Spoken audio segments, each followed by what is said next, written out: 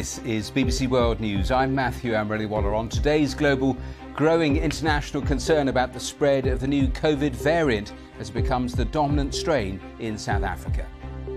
There were 8,500 daily infections on Wednesday. The vast majority are Omicron, a sharp increase from only 300 a week ago.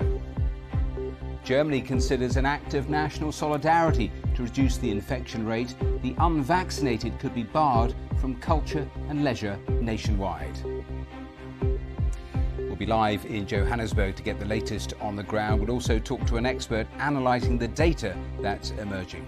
Also on the programme.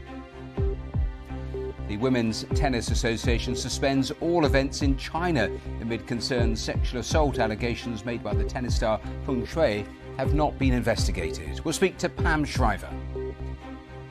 And Afghanistan's former president speaks to the BBC. Hamid Karzai calls for international help to avoid a humanitarian crisis. They better come and help the Afghan people.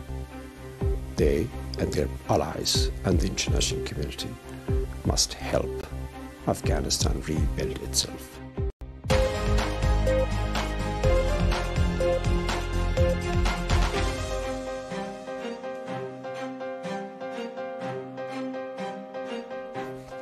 Hello and welcome to today's Global. There's growing international concern about the spread of the Omicron variant of coronavirus, with health officials in South Africa saying the new COVID variant has become the dominant strain and is driving a sharp rise in infections in the country.